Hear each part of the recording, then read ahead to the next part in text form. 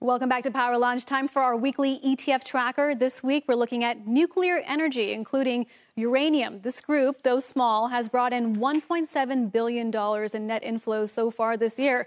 This comes as prices of other forms of energy soar, and supply concerns, especially in Europe, have led some countries to take a new look at nuclear energy. Germany, for instance, is considering delaying the planned closure of its 3 remaining nuclear power plants. And it's been a huge week for uranium funds. The global uranium up 11%, even with a drop today. Sprott has 2 ETFs, physical uranium and uranium miners, both with double-digit gains this week.